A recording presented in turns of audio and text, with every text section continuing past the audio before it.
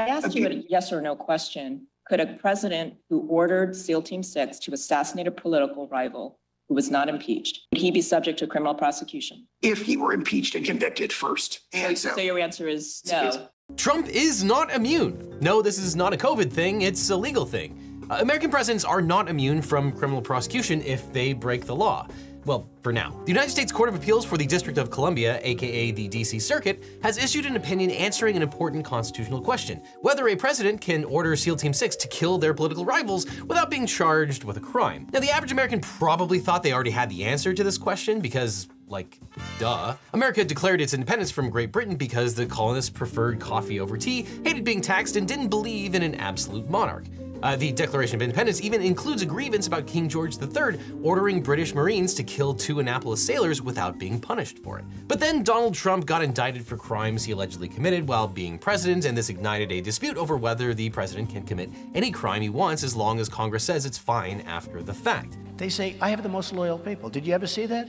Where I could stand in the middle of Fifth Avenue and shoot somebody and I wouldn't lose any voters, okay? It's like incredible.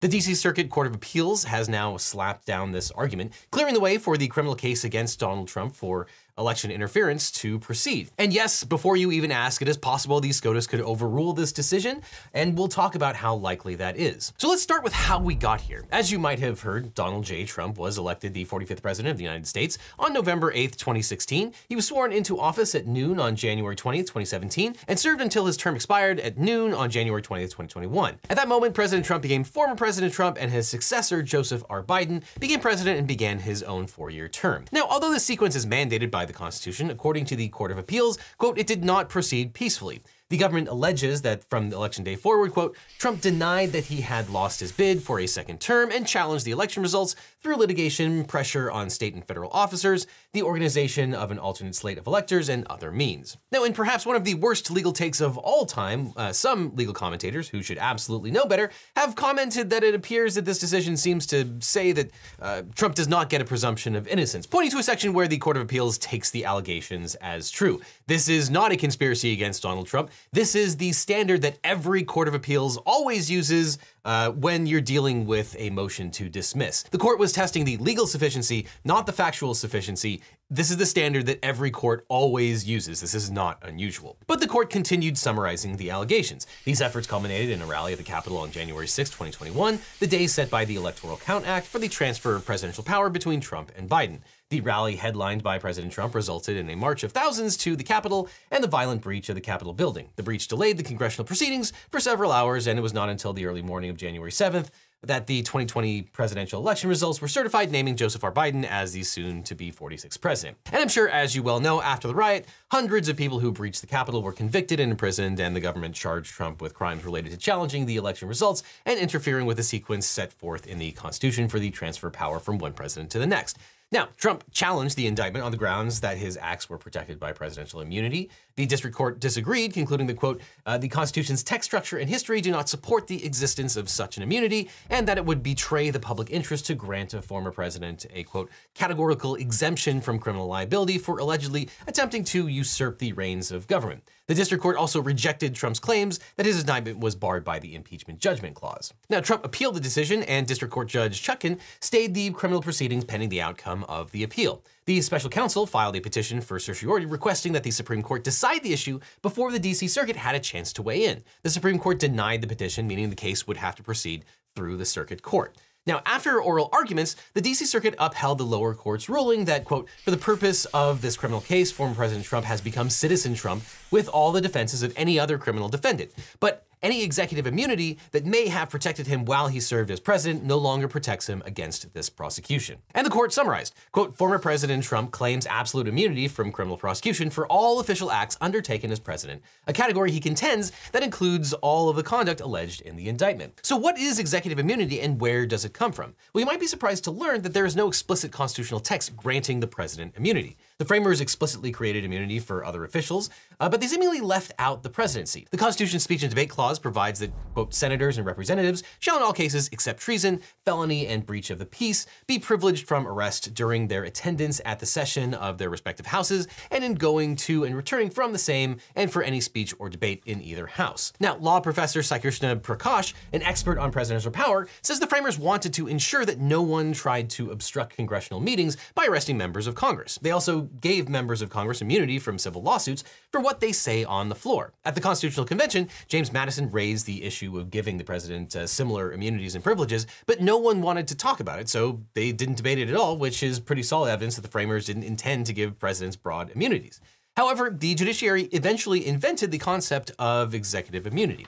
Executive immunity is a doctrine that shields presidents from most civil lawsuits, including conduct that occurred during their presidential terms.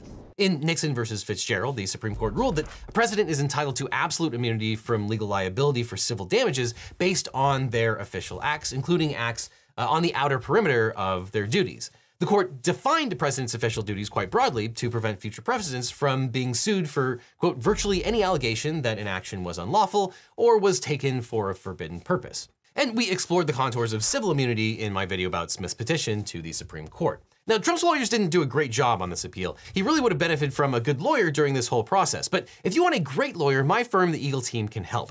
If you've suffered a data breach, especially if you got one of those data breach letters, were involved in a car crash, or have dealt with sexual harassment from the Trump family or anyone else, we can represent you or help find you the right attorney who can. It's so important to talk to a lawyer right away so you can get the best representation and find out what your options are. So just click on the link in the description for a free consultation with my team. Because you're interested in the legal team, you need the Eagle team. Click on the link below. Now, Nixon versus Fitzgerald gave the president freedom to exercise their official duties without being exposed to litigation for civil damages, which could be initiated by any citizen of the United States. But it did not give the president freedom to break criminal laws. Surprise, surprise!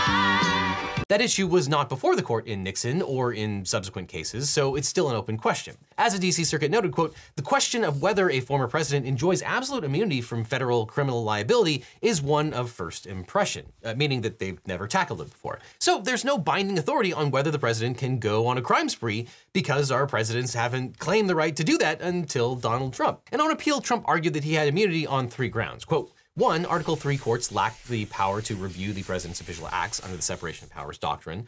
2, functional policy considerations rooted in separation of powers require immunity to avoid intruding on executive branch functions.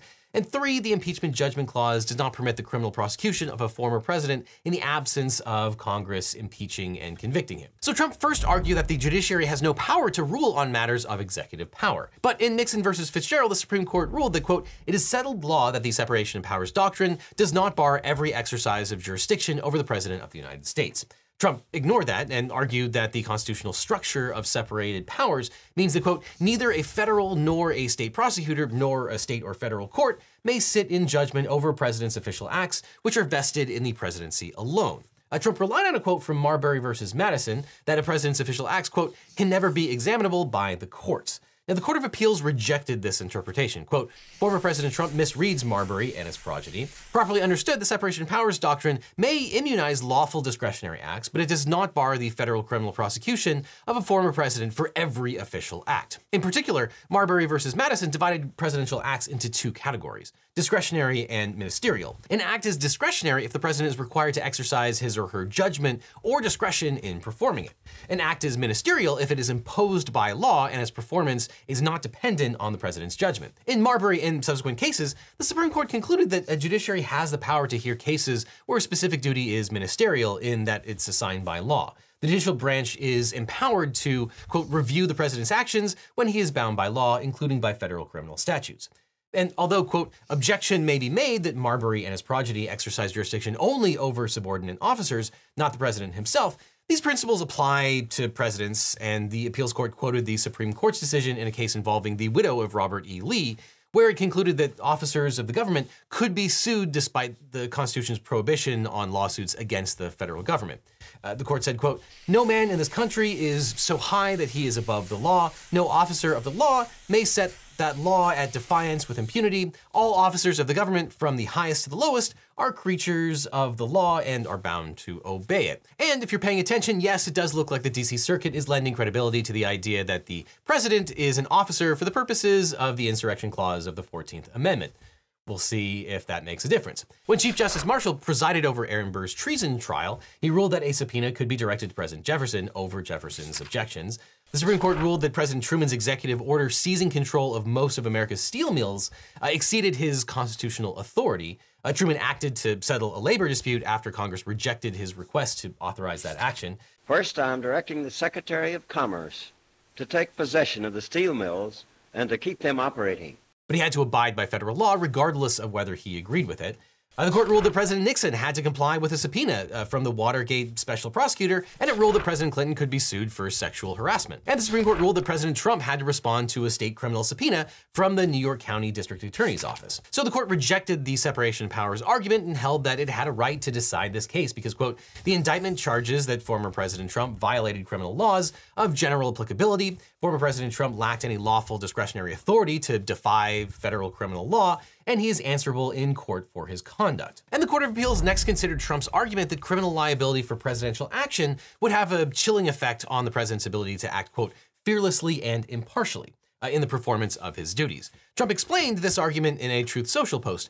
Without immunity, it would be very hard for a president to enjoy his or her golden years of retirement. Now, the same issue arose in United States versus Nixon when President Nixon argued that if he had to turn over his secret recordings and documents, it would discourage presidential advisors from speaking with candor. Although, quote, the interest in preserving confidentiality is weighty indeed and entitled to great respect, the court held that, quote, we cannot conclude that advisors will be moved to temper the candor of their remarks by the infrequent occasions of disclosure because of the possibility that such conversations will be called for in the context of a criminal prosecution.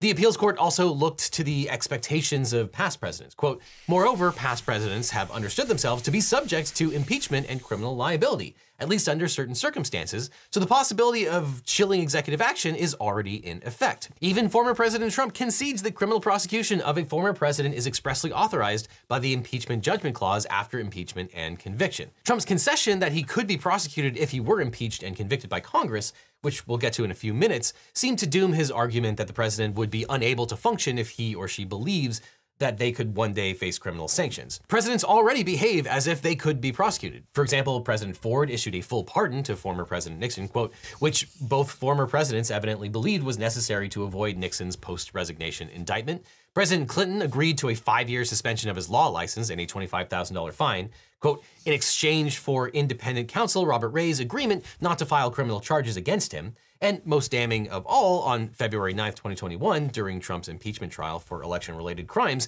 his lawyer, Bruce Castor, argued that rather than being impeached, Trump could be criminally prosecuted.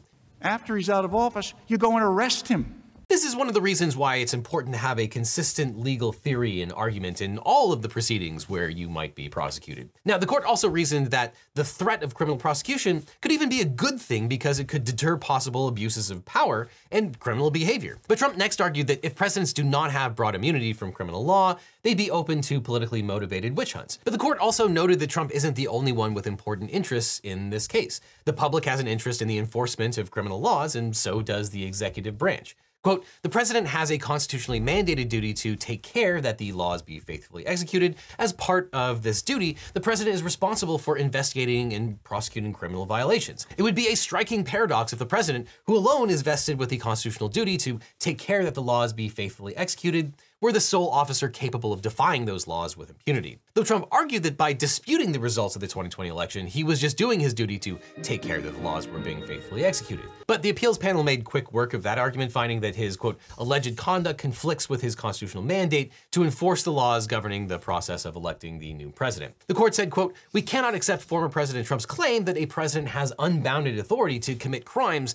that would neutralize the most fundamental check on executive power, the recognition and implementation of election results. We cannot accept that the office of the presidency places its former occupants above the law for all time thereafter. So with that decided, the appeals panel turned to Trump's third argument, which is that a president can only be charged with a crime if the House of Representatives impeaches him for the conduct and the Senate convicts him. Now, since the Senate didn't convict Trump in his second impeachment trial, Trump claimed that prosecuting him for January 6th related crimes is double jeopardy. Now, this particular argument caused most legal commentators to either just laugh or just go apoplectic with rage. The oral argument on this issue was explosive. You can just listen to Judge Pan question Dijon Sauer. I understand your position to be that a president is immune from criminal prosecution for any official act that he takes as president, even if that action is taken for an unlawful or unconstitutional purpose. Is that correct? With an important exception, which is that if the president is impeached and convicted by the United States Senate in a proceeding that reflects, widespread political consensus, that would authorize the prosecution under the plain language of the impeachment judgment clause. So Okay. yes, with that exception. Now here Sauer tries to avoid a direct answer, instead shifting gears to mention that Bill Clinton allegedly sold a presidential pardon to Mark Rich, but wasn't prosecuted. As long as it's an official act. I mean, certain cases, purely private conduct under Clinton against Jones, he'd be subject to prosecution for that so long as he's not in office. But now Judge Pan just goes for the legal jugular. What if he weren't? There would be no criminal prosecution, no criminal liability for that?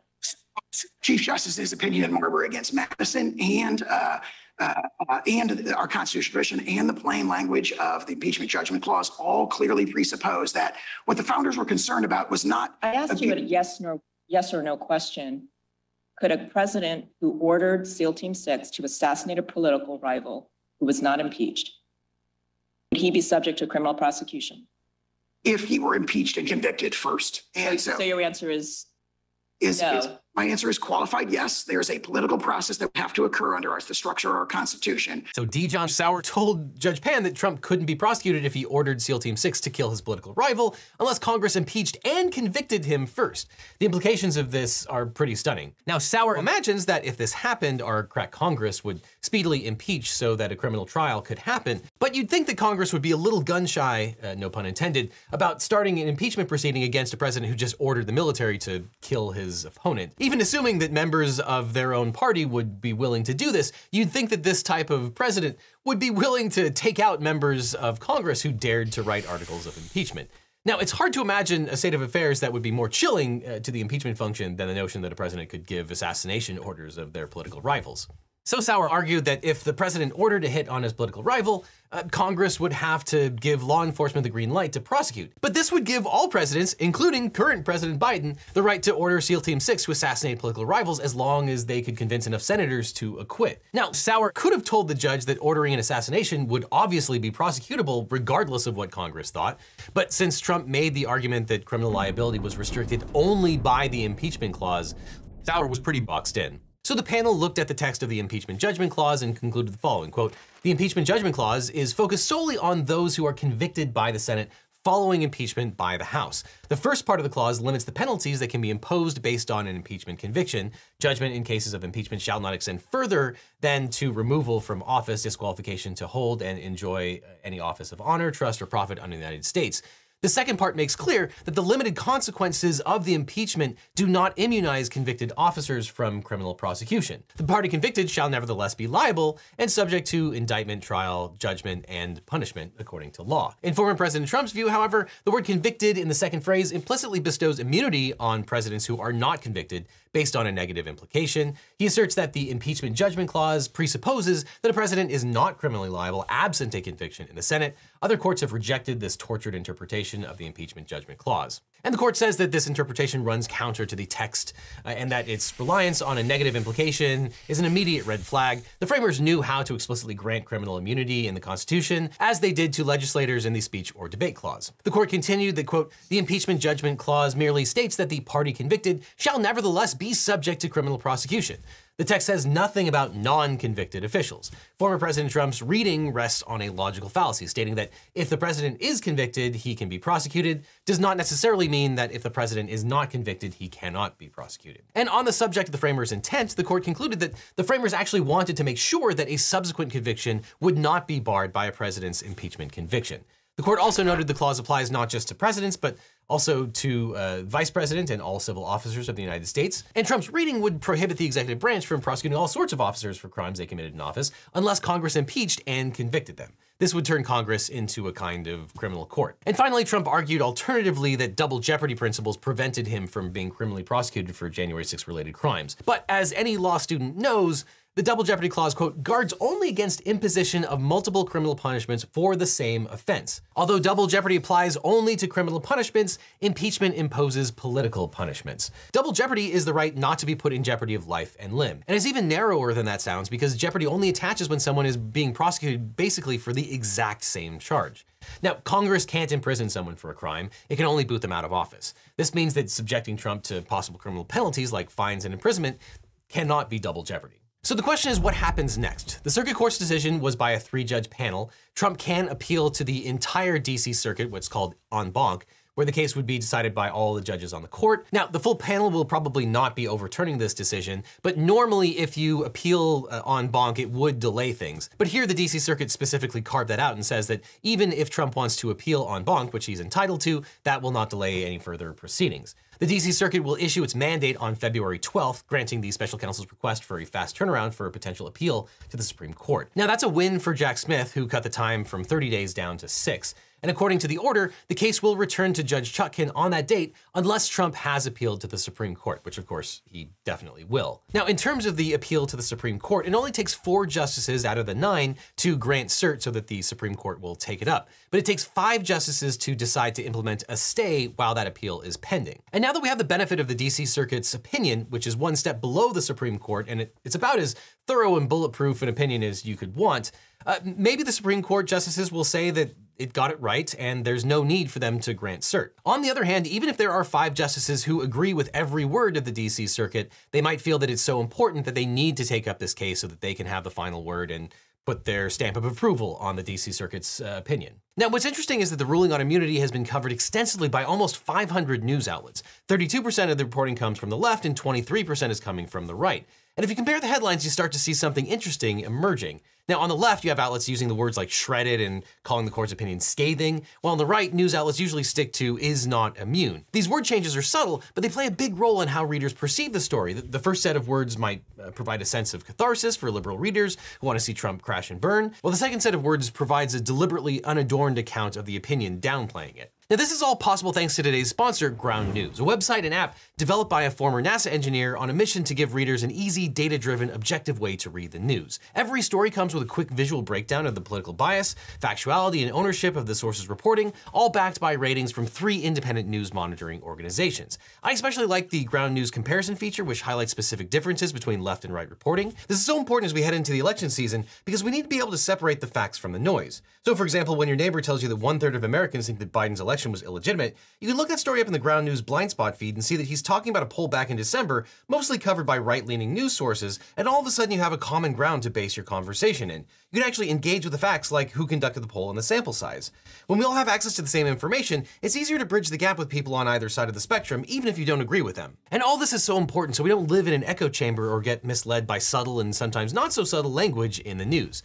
Ground News is a fantastic tool for sifting through daily misinformation and bias. They provide all the tools you need to be a critical thinker, and I cannot recommend them highly enough. And what's great is that right now they're offering 40% off their Vantage subscription. This subscription includes unlimited access to all Ground News features, and with the sale, the subscription is less than $5 a month. Or you can start with their Pro plan, which is less than $1. Now, you can only access this discount through my link, so click on the link that's on screen right now or down below, and you'll get 40% off of Ground News and support an independent news platform working to make the media landscape more transparent. So click below. And after that, click on this link over here for more Legal Eagle, or I'll see you in court.